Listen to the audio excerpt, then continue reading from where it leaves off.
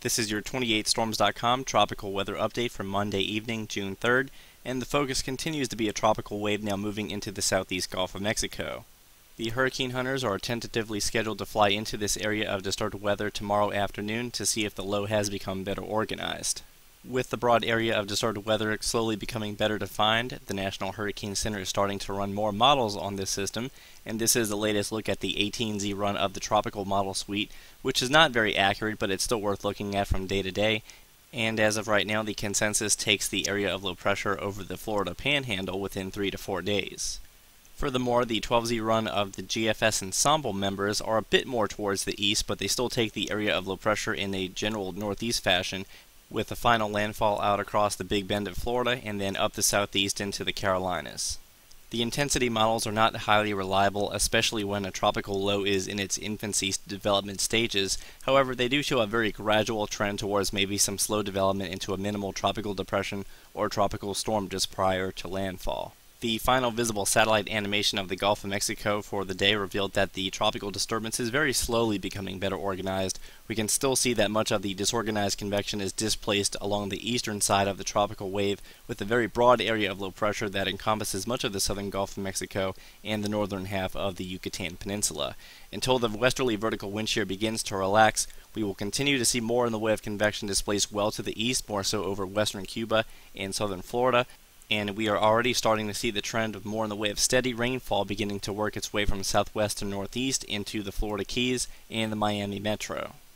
Here is a look at the enhanced infrared satellite view of the tropical system, and you can see a lot of the rainfall and cloudiness overspreading much of central and southern Florida, and this is going to become more of an issue day by day, and the National Weather Service will likely have to issue flood watches for parts of the region here within the next couple of days. Finally, as you can see here, based on the water vapor imagery, you can really see how unfavorable much of the Gulf of Mexico is for tropical development at this hour. We still have plenty of dry air. As a matter of fact, there's probably more dry air across the Gulf today than there was at this time yesterday, and the wind shear has not relaxed. As we turn to some of the latest graphics from the University of Wisconsin, first starting with the low-level vorticity product, you can see, as confirmed by the visible satellite imagery, that we still have a very broad area of circulation, and until this becomes a little more narrow and better defined, it's really going to struggle for this disturbance to really get its act together. And as we can see based on the streamlines, the wind shear values are still 30 to 40 knots across much of the central Gulf of Mexico, as you can also see based on the color representation.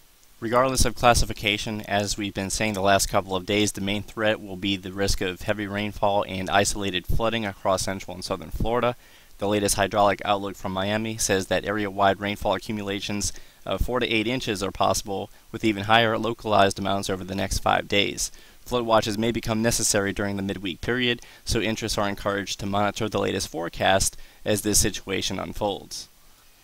The latest 7-day precipitation forecast from the Weather Prediction Center is also still outlining much of central and southern Florida, with well in excess of 6 to 9 inches of rainfall, with the track of the low also moving up the eastern seaboard near the Carolinas, where we still see a swath of 4 to 5 inches of precipitation. As for the Big Bend region of Florida, that's going to be the biggest wild card in terms of the precipitation forecast. Of course, if the low tracks a little bit more towards the west, then the precipitation totals in this area may be a little bit higher.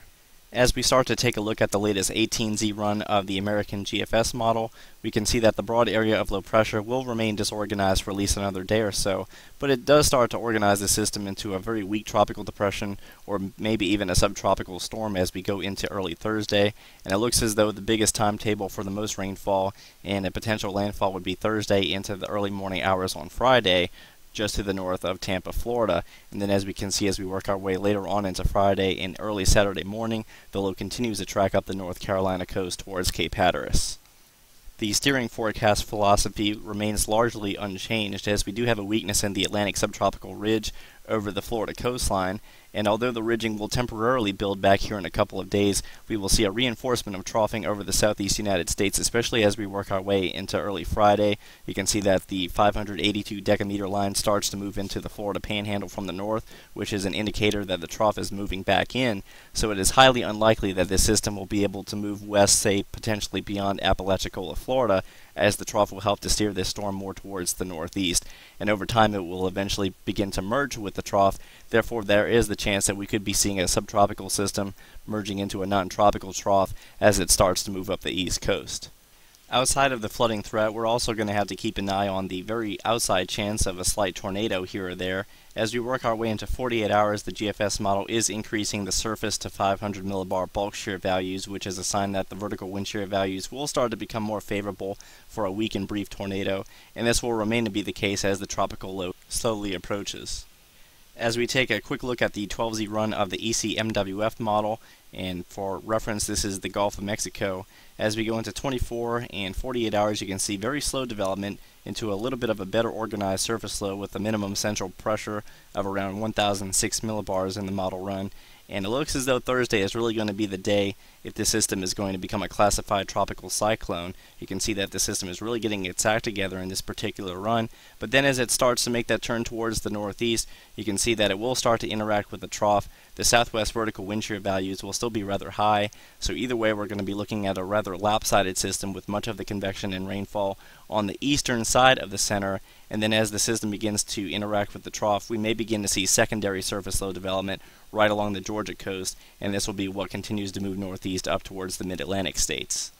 The last forecast model we will review tonight is the 12Z run of the UK Met model, and it is worth noting that the UK Met is a bit more towards the west compared to the GFS and ECMWF solutions. By day 3 or 72 hours out, we can see the very broad low trying to organize to the south of New Orleans, but you can still see that the convection in this model is lopsided to the east of the center, and beyond 72 hours the UK Met is likely showing more of a turn back towards the northeast as well. But interest across the Florida Panhandle all the way west towards Pensacola are still advised to keep a close watch on this system, just in the event that the forecast does change to some extent. So that's all we have for you this evening. Again, don't forget to check out the 2013 Atlantic Hurricane Season Forecast issued by 28storms.com if you haven't gotten a chance to do so just yet. And of course, you can always follow us on Facebook and Twitter for rapid weather updates.